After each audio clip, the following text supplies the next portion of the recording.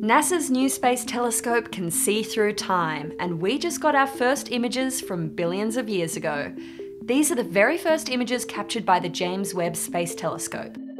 The deepest we've seen into the universe, with alien planets, far-off galaxies, and the birth and death of distant stars. But this is just the start.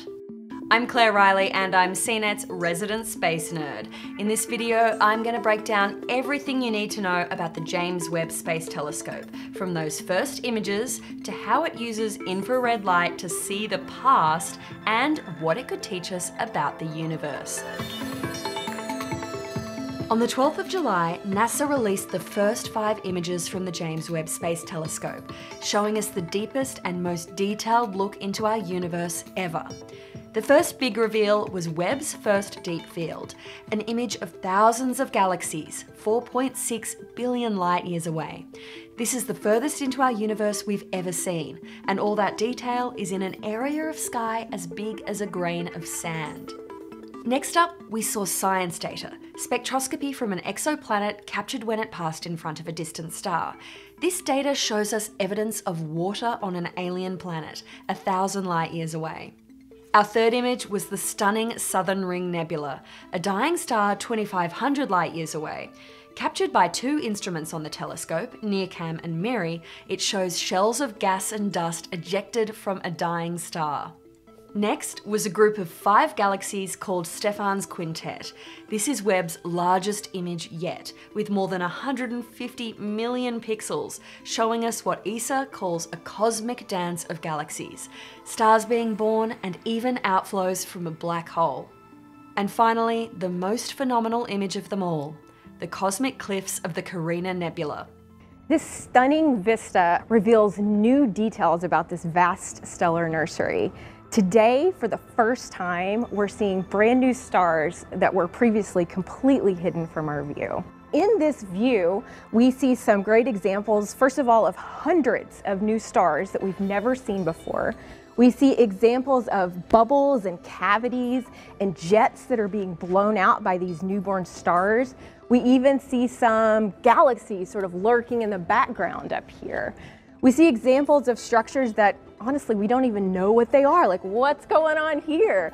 The data is just so rich. These spectacular images really represent the dawn of a new scientific era, one powered by the world's most powerful telescope.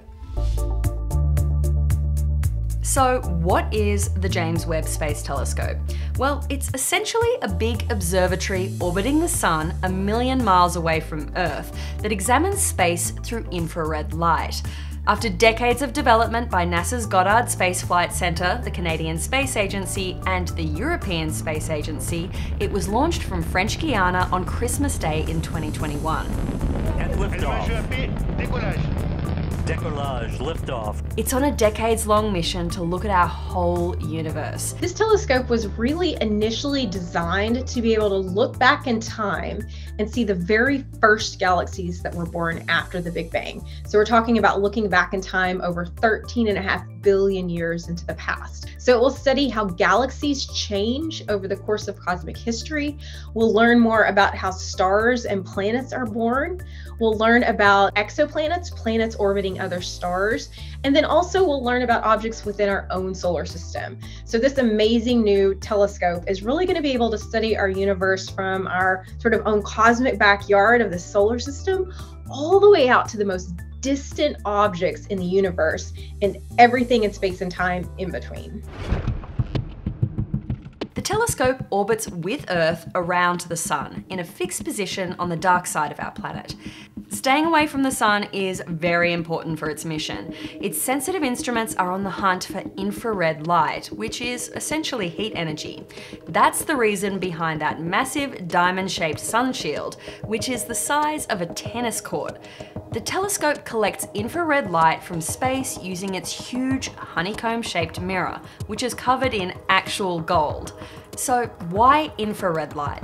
Well, infrared is the key to seeing distant parts of our universe, and that's because of the way those light waves travel through space. The fact that the universe is expanding all the time and accelerating, and as light travels through space, that expansion of the universe literally stretches the light waves. And light waves that are longer in length, stretched out, are redder.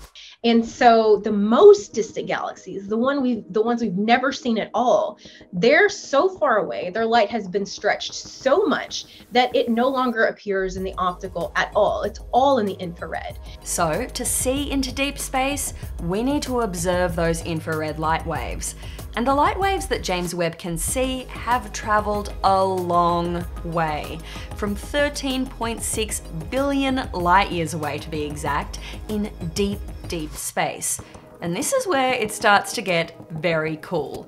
Because the universe is so large, by the time this light reaches us from that distance, it's taken billions of years to get here.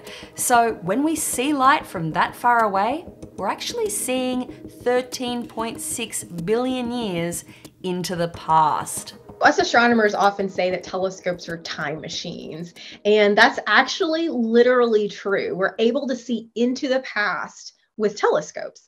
And the reason for that sounds very dramatic and sci-fi, but it's actually based on the very simple fact that light takes time to travel through space.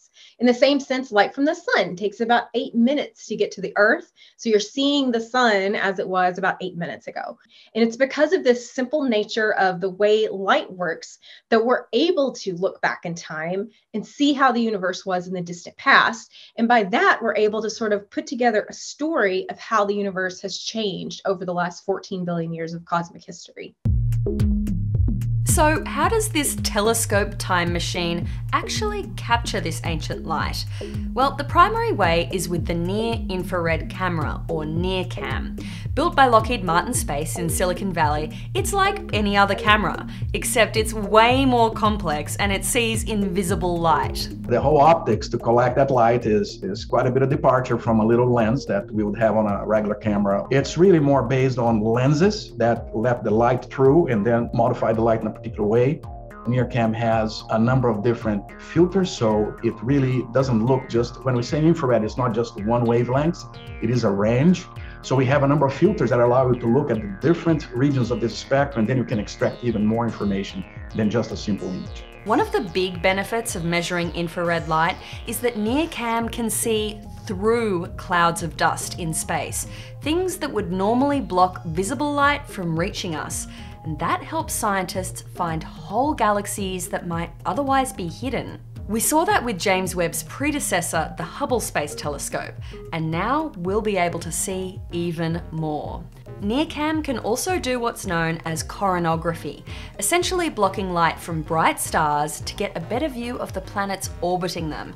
And it can measure the way light from stars passes through the atmospheres of alien planets.